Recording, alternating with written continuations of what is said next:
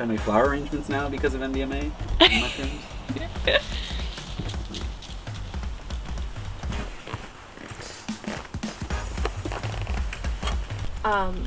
One of the things that you talked about was the different chapters of the mushroom trip.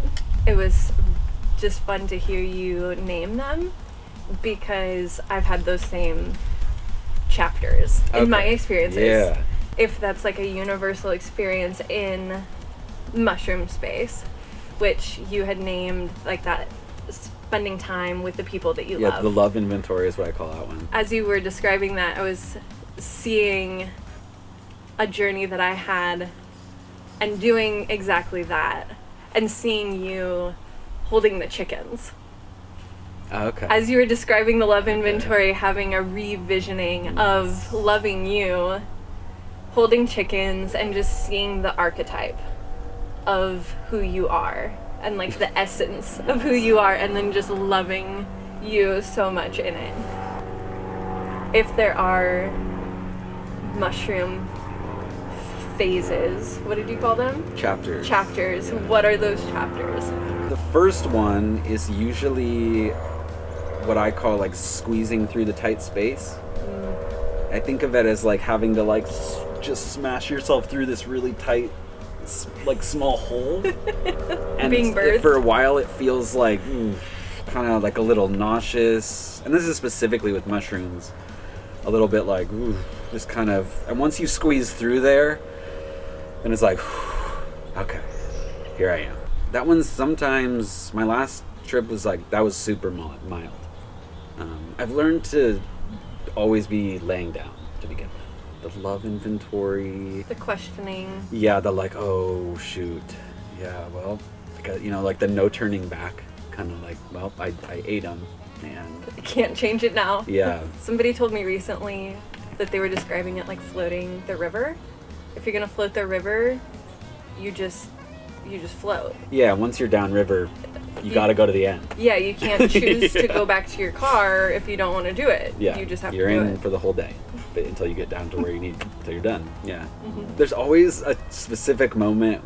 I think it generally goes squeeze through the tight space, and then kind of go into like the liminal headspace of like seeing weird connections and like sort of just feeling into the interconnectedness of my life and someone else's life and these things and this idea and kind of probably whatever it is that I've been thinking about lately. The processing. Yeah, and then at some point after that, then I just want to like be by somebody. Pretty much every time. On the last one, I just started like slowly moving closer and closer to the guy that was laying next to me. And because he was like faced away from me, and I was like, even if he doesn't know, it doesn't matter. I want to be a little closer just to him. He's great, you know. I feel so heavy, and so like my body weighs double the density that it normally does, to the point where I emotionally labor getting up to go to the bathroom. I mean, there's that time, yeah, that's a chapter too. That's a chapter. Needing to go to the bathroom is a whole chapter. Well, I gotta go do something right now. It's like if I hadn't gone to the bathroom before, I might not believe that it's possible. One time I was in the bathroom, going to the bathroom, and I was like, wow, maybe we make like a whole elaborate room just to pee in? You know, like, okay. It's crazy. What a lot of work just for somewhere to pee. The other one that stands out to me that I always have is a moment of, this is crazy that my brain can do this. This is just a little mushroom. Yeah. How wild of an experience is this right now? And then also feeling really convicted that everybody needs this so badly. Which is probably why I'm here doing this. Yeah, it's easy to be very optimistic, especially after that first experience. Like, it's gonna be fine. Everyone's gonna do mushrooms. It's gonna be great, and we're gonna figure it out. People have always been doing mushrooms. Yeah, I think for me it's the gratitude of realizing how deeply it's nourishing me in that space, and then deeply wanting that same nourishment for society Yeah.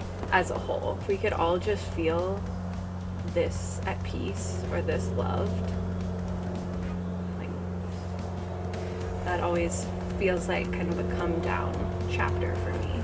Okay. Just gratitude. Yeah, that the downslope is always such a deeply relaxed place. It doesn't matter how tumultuous the experience before has been. I feel like that smooth landing is always just like just so peaceful. And like I said, I rode that feeling out after my first trip for months.